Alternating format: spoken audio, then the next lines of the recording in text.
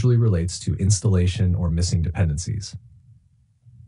How to fix Dead Island 2 error 0x1606. 1. Repair Microsoft Visual C++ redistributables. Go to Control Panel, Programs, Programs and Features.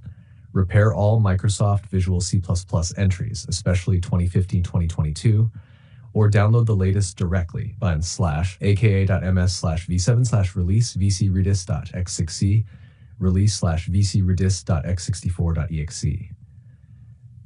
2. Run game as administrator. Navigate to deadisland2.exe, right-click Properties, Compatibility. Enable Run this program as administrator. 3. Clear Epic Games cache if on Epic. Go to C user/yourname app data local Epic Games launcher /saved. Delete the web cache for 4147 and web cache 427 folders.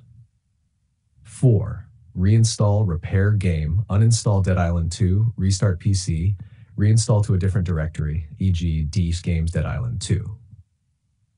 5. Check for Windows updates. Outdated Windows versions or .NET Framework can trigger this error. Go to Settings, Windows Update, and install all pending updates. SEO title.